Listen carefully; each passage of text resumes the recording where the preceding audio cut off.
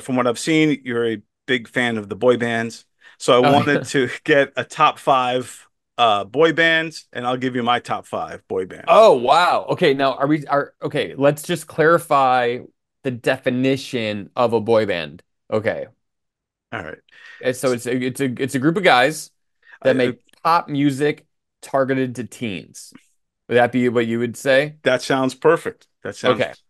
So they can play their own instruments because like I would say Blink 182 is a boy band. Oh, really? The Blink I 182 would. falls under the genre, boy band Oh genre for yeah. you? I think so because they write catchy pop songs targeted to teens, when they first came out, right? Right, right, right, Now it's older obviously, but they grew up with us. But but I'll keep it traditional. So I'll go um top 5 in sync, okay?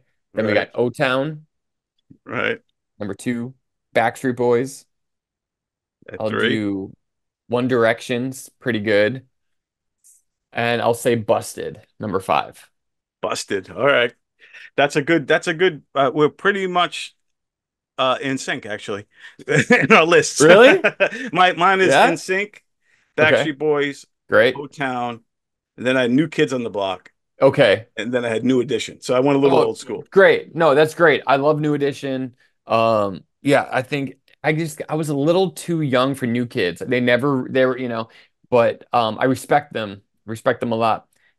It's so funny because like I am crazy obsessed with them, and I was hoping to keep that in the DL during this podcast because I want to seem cool.